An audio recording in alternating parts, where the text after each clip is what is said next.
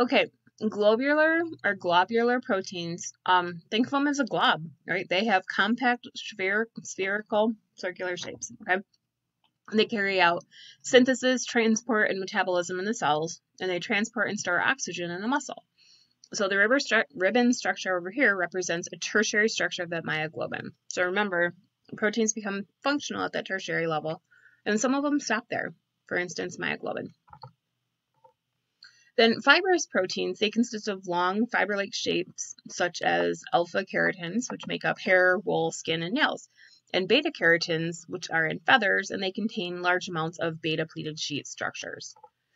So the final level of proteins is the quaternary structure. And again, not all proteins are going to have a quaternary structure.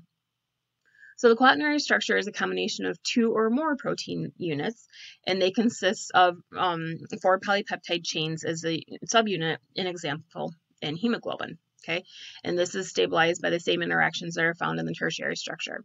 Okay, so remember, primary and secondary interactions are backbone interactions. Tertiary and quaternary structures, those are going to be sidearm interactions or R-group interactions. If we stop at the tertiary level, we're only a single subunit protein, or if we go on to the quaternary structure, we have multiple subunit proteins. For example, in hemoglobin, we have 4 because each hemoglobin molecule, each heme group can grab a oxygen, and there are 4 heme groups in there, therefore we can grab 4 oxygens. I don't know where this oxygens per molecule of hemoglobin.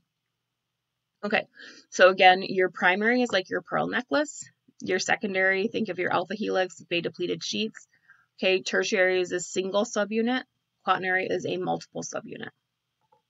Okay, so here is your summary table, primary, secondary, tertiary, quaternary with your keywords and your study check. Okay, so let's identify the level of protein structure as primary, secondary, tertiary, quaternary. Pause me and come back. Alrighty, beta-pleated sheets, secondary. The order or pearls in the necklace is your primary. 2 or more polypeptide chains is your quaternary.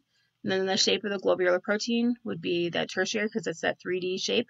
And then remember the disulfide bonds between the R group, that would be your tertiary level. All right.